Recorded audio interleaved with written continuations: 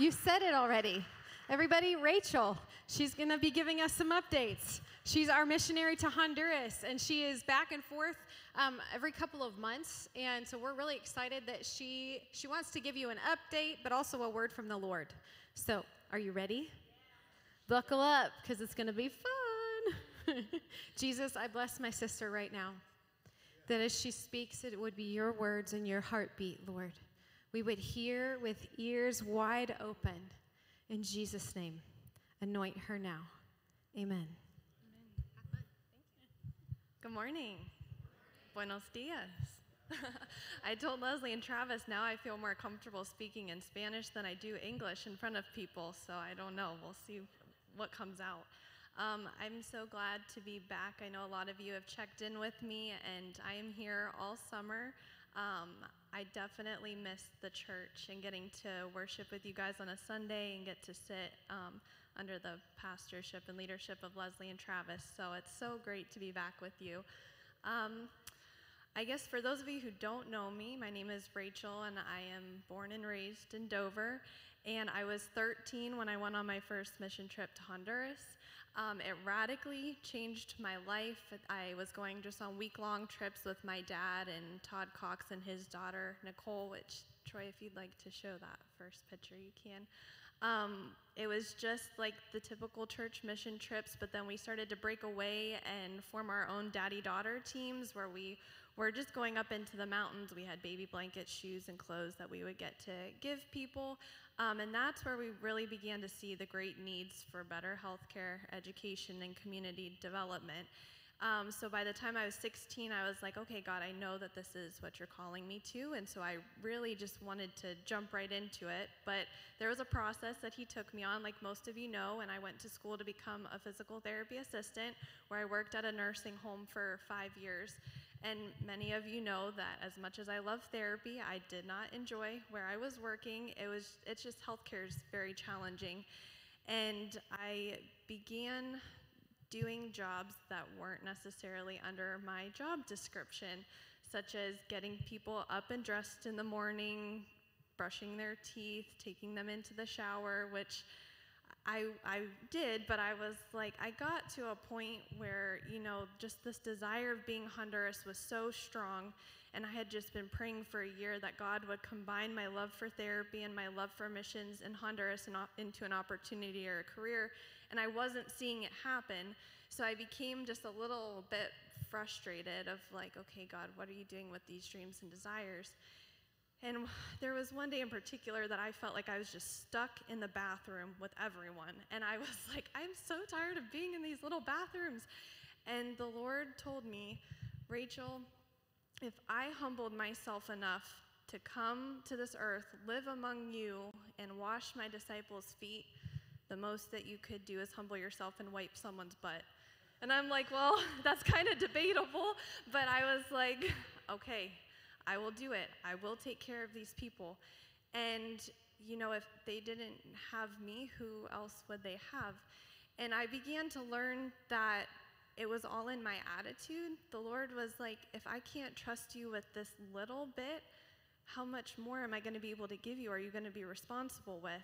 So I really made it my goal to love and serve them to the greatest and the best of my ability, not only because I love people and they deserve the best treatment possible, but also because I wanted to show the Lord that I could be responsible and faithful to the people and the tasks that he put before me, no matter how big or how small. So after a year, many of you know that that's whenever I got connected with Central American Medical Outreach, or CAMO, which I'll explain a little bit in more detail in a moment. So I began going on these week-long trips. And Troy, you can show the next picture, which is where I began to use my experience, my 5 years experience in the nursing home in Honduras. I was teaching at nursing homes. This is actually a nursing home run by a group of nuns, and it was super fun. This last year, I was really able to dive into conversations about Catholicism and Christianity and kind of the differences, and be able to pour into those patients and learn more about them, but then also just in the hospitals and in the clinics. And I realized that those 5 years were like building blocks, and one experience after another was preparing me to be able to go into these areas to serve. So I would do a week, and it was like my high point, and then I would have to come back to taking people into the bathroom and walking up and down a hall and still doing therapy with people. And so even on the hard and frustrating days, I could have quit my job, and I could have bought a plane ticket, and I could have gone, but if I was not faithful to the task the Lord put in front of me now, how would I be faithful in the future things that I thought I wanted?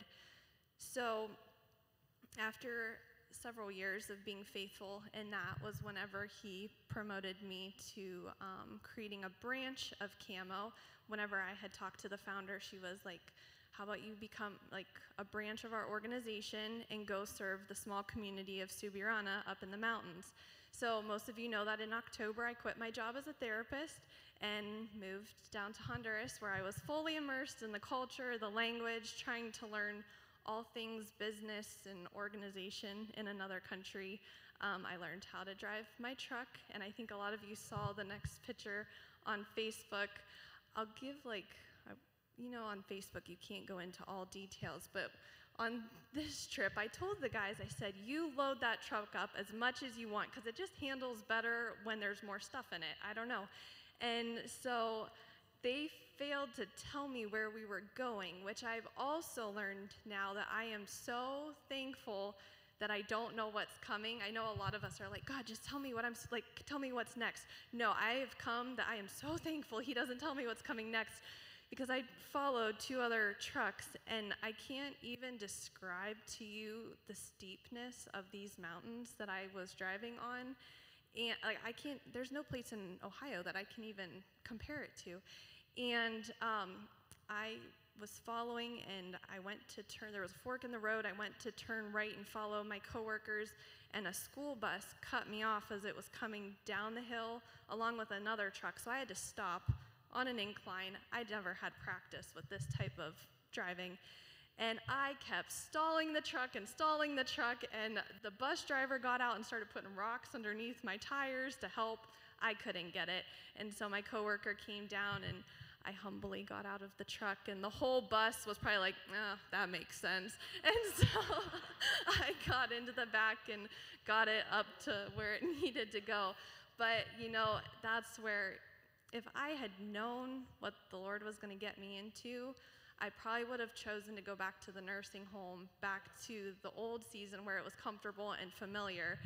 And I think there's a time and a season to do what's directly in front of you, but then there's also a time and a season to jump out of your comfort zone and go and do what God has called you to do.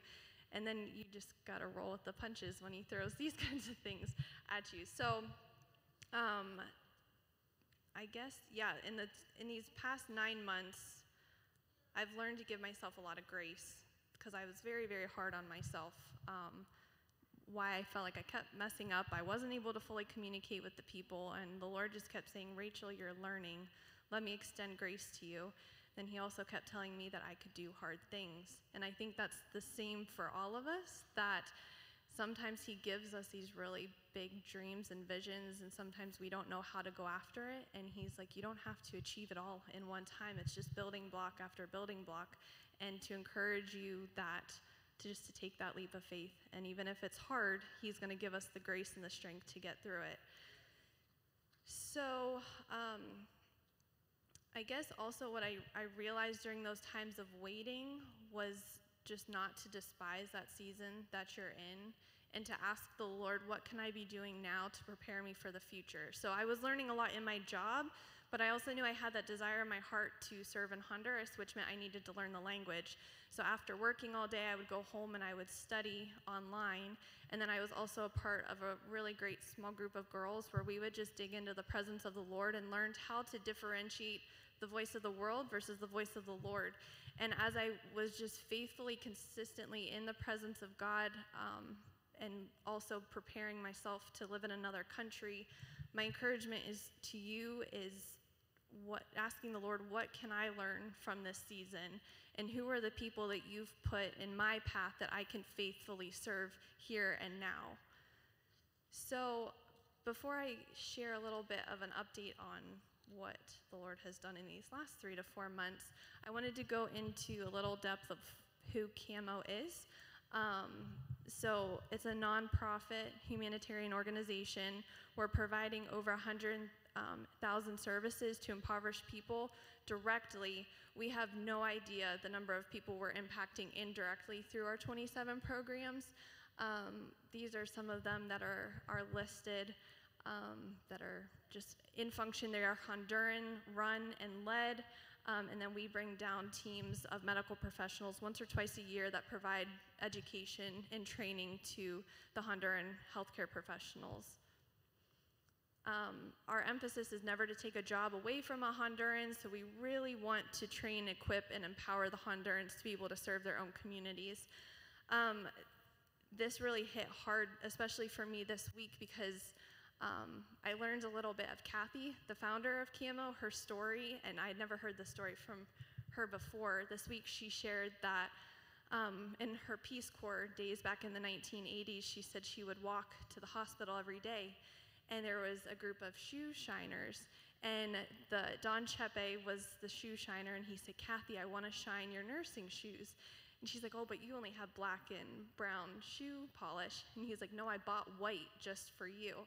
So every week she would go and get her shoes shined by Don Chepe. So after a year of building up a relationship with him, she was like, "It's about to be Christmas. I have an extra sweatshirt. I want to give Don Chepe my sweatshirt." So she gifted it to him. He was so thankful because all he had was just a t-shirt, and it gets cold up in the mountains. And so she gave it to him. He was so thankful. The next week, she went back, and he wasn't there. The next week, she went back, and she finally was like, "Where's Don Chepe? He's there every single day." And they said, "Oh, Kathy, you didn't know." She's like, "No."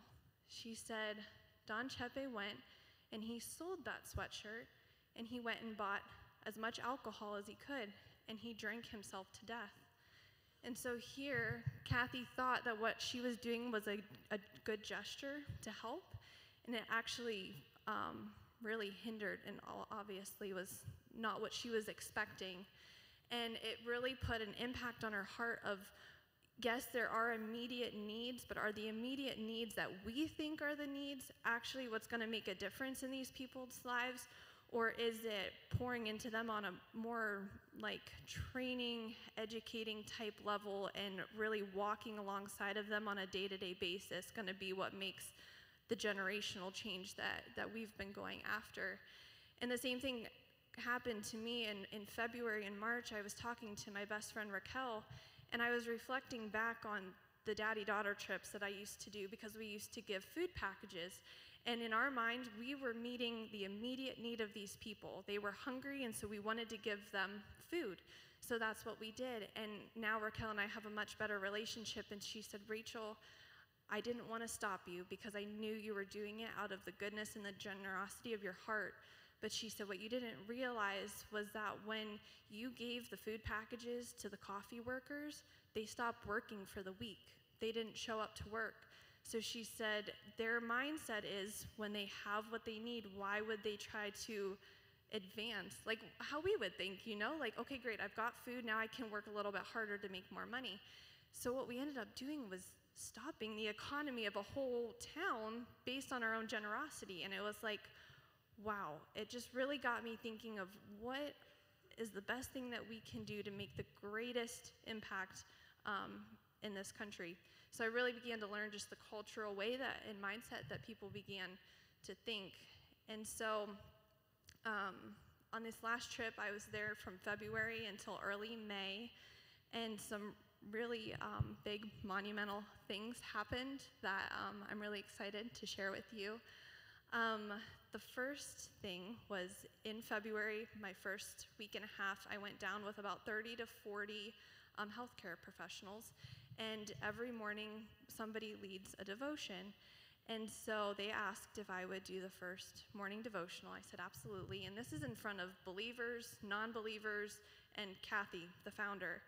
And so the night before, I'm like, okay, Lord, what do you want me to share? Because I had something prepared, but I knew it wasn't what I was supposed to do. And he was just like, there's power in the word of your testimony. And so I was like, okay. So I got up in front of the 30 to 40 people in the morning, and I just began to share what God did in my life and how I got to where I am today with missions in Honduras. And I had people, I think believers and non-believers, come up to me and be like, thank you so much for sharing. That really impacted my life and is going to impact me throughout the week. And I was like, I was just doing what the Lord told me to do. And about 2 days later, I'm getting coffee in CAMO's office, and Kathy comes up to me and she said, Rachel, I need you to come to my office. And I'm like, oh, great, what did I do? Because she can be kind of scary.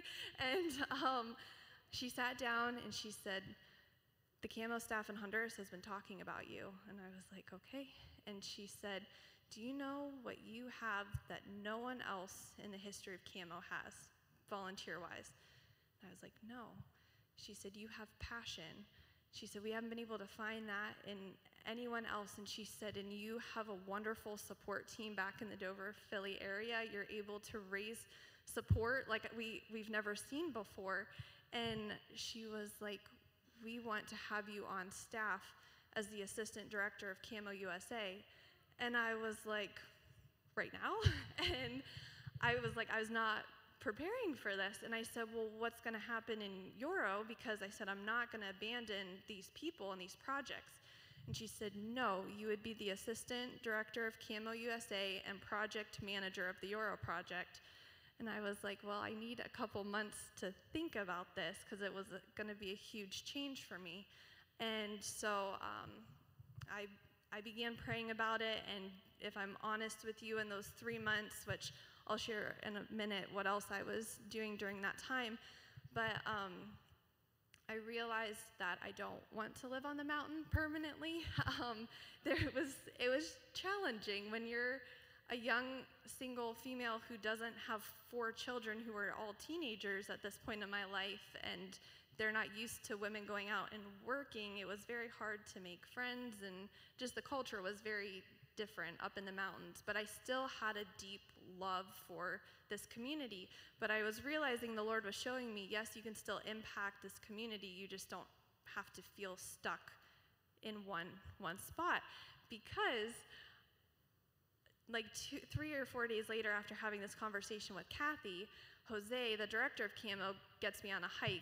So he and I are alone, and he was like, Rachel, do you know what you have that no one else has? And I was like, passion. He's like, yes, passion. And he was like, all of your coworkers at CAMO truly believe that you are the next Kathy, that someday when Kathy is not here, you're going to be able to take over CAMO. And he said, you can stay in Euro. He's like, you can live on that mountain. He's like, you can impact the region of Euro. Or he's like, you can join CAMO and you can impact the entire country. And I was like, wow, I can't turn that up. So I officially gave my yes back in May. So I'm the assistant director of CAMO USA. And yeah. So that was week 1 of being in Honduras, and so I still had pretty much 3 months to go.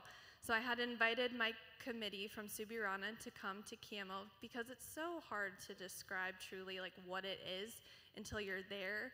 And so we had them come. I think it's on the next slide. Oh. Yes, so we had, this is Elvia, Raquel, and Juancito. Juancito's the doctor who put my dad's shoulder back into place. Raquel is a coffee farmer, and Elvia is the government official. And their minds were absolutely blown at the magnitude. They were speechless, and they absolutely love and respect Kathy and Jose. And that's where we really began to see just the possibilities and the potential of helping the Euro region.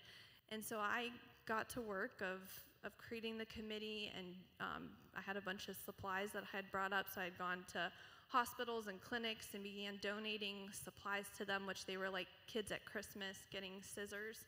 They were like, we haven't had scissors to use to cut bandages and bandage material and suture material, things that are so easy for us to access that they just didn't have. And so I began just giving that all to them and continuing to just live among them. And it was during that time that the Lord reminded me of Matthew 25 of how to, it's mostly talking about stewarding money, but I believe that it's also how we manage our time, talents, and treasures. And the Lord said, "You have done well and proven yourself to be my loyal and trustworthy servant. Because you have been faithful to steward and manage a small sum, now I will put you in charge of much, much more. You will experience the delight of your master, who will say to you, 'Come and celebrate with me.'" So as I was just doing daily life, I began to realize that it was through my faithfulness and obedience in the nursing home that's what gave me the wisdom and the strength to be able to do what I did in these last couple months. So many of you know about Alexis, the boy with hydrocephalus that I had met, and I started taking him to his doctor's appointments. I thought he had a blood clot, so I rushed him to a different hospital. Well, here he had fractured his femur, and it was pretty much a month of me driving him around from hospital to hospital, in and out of doctor's appointments, doing this pretty much on my own. So I really had to learn fast about how broken the healthcare system is, and how they were like, "Well, the boy needs surgery, but you have to go buy the pins and screws." And I'm like, "Well, where do you buy the pins and screws?" And then they're like, "Well, then we'll talk about it, but by the way, the surgeon is on vacation for the next 6 weeks, so he'll just be laying in this bed for 6 weeks. And I'm like, that's not okay. And you know, I learned how to fight for my patients in the nursing home, because before I was like, "Oh, I don't want to hurt anyone's feelings." And now I'm like, no, I'm here to advocate for the patient.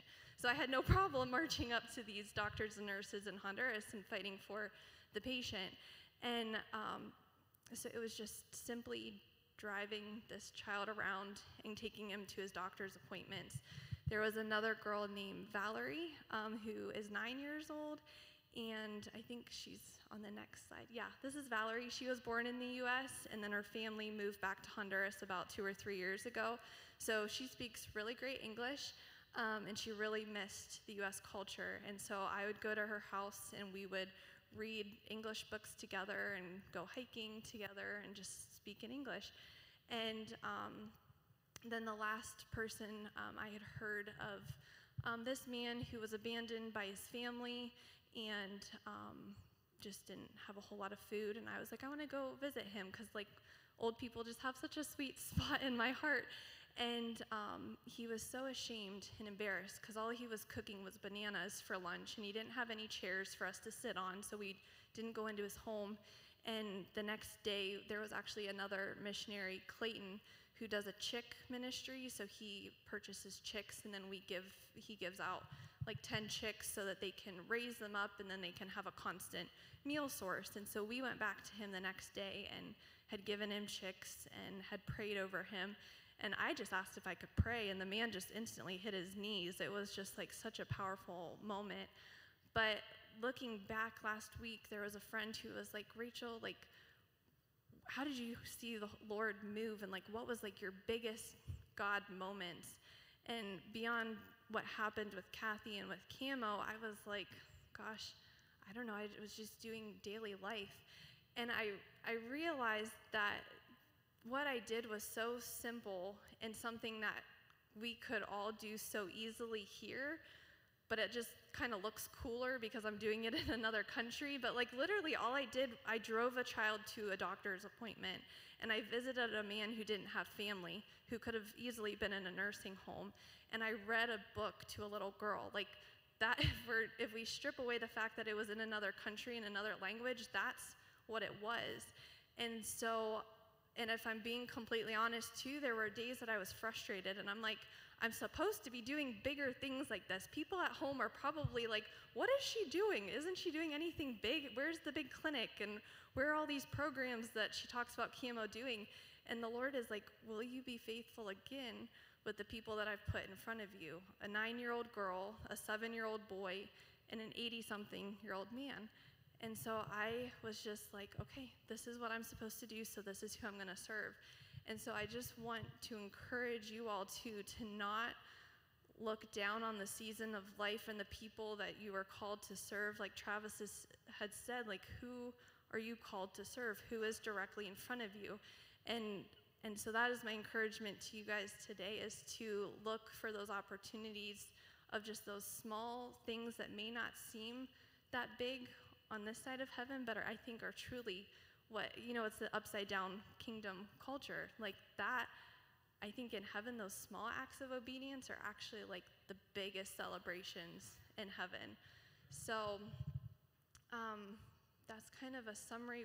I'm excited to share kind of the next steps. Once I got home and began like processing everything and started working in Orville 4 to 5 days a week, Kathy was like, okay, Rachel, like now's the time. She's like, you've got to start. I'm more of like, oh, let's like wait, let's make sure everything's in order. And she's like, no, it's time to go. And I was like, okay. So I'm excited to share kind of what the 2023-2024 plans are for the Euro project. So we are going to start launching a literacy program. We're going to start in grades 1 and 2. So all students in first and second grade, there's about 70 kids in each grade, are going to get textbooks in math, science, social studies, and Spanish.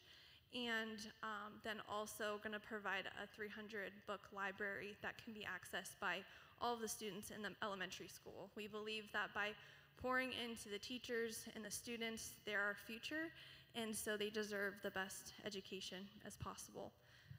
And then we'll also in September bring all of the teachers down to CAMO, where they'll get 3 or 4 days of intense training to really know how to do, because they've never had these books before. We're talking like the best of the best textbooks, so we want to really train them on how to run this program out with success. And then we also want to remodel the public health clinic. Our goal, the government has said that they're going to provide $6,000 to renovate the building. Unfortunately, all of the taxpayer money that the people in Subirana give never come back up to Subirana. So our goal is to hold the government accountable and tell them, you promised the community $6,000, CAMO will match it with $6,000, so that'll be $12,000 that we'll be able to pour in, remodel it, and then put in a dental and an ultrasound program next year, which CAMO has the equipment that they will give to us, and then we will train the doctor in how to use it. So, yeah. So ultimately, with this position, I'm still responsible for raising 100% of the funds for my salary and for all of the projects and programs with what you see here and then in the future. So I know a lot of you have asked ways that you can be supporting this ministry, and I guess my response would be if you would be interested in becoming just a financial partner with what we're doing, you can give online or mail a check to this address, and all of the money that goes toward the Euro project will go toward the projects that we mentioned now, any medical expenses and travel expenses for people from Subirana that need to come to CAMO for like the neurosurgery or eye surgeries.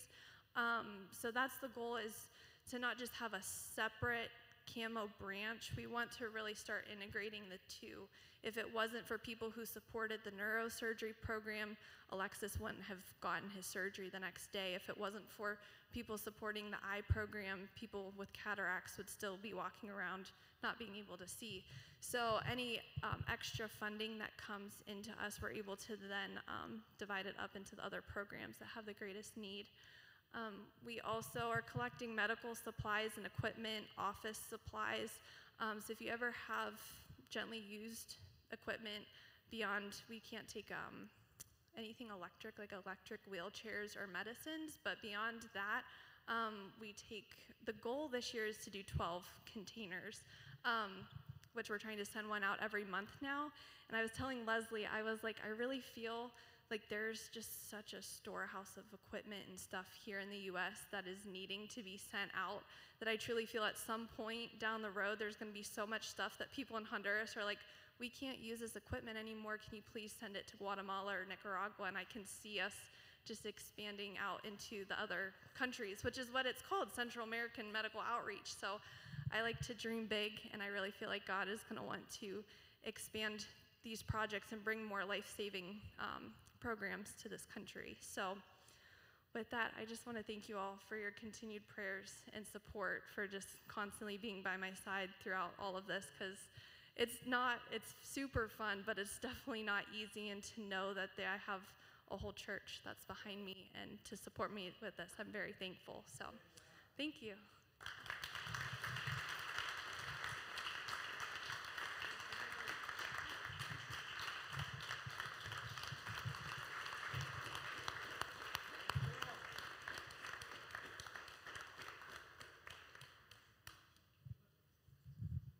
honor.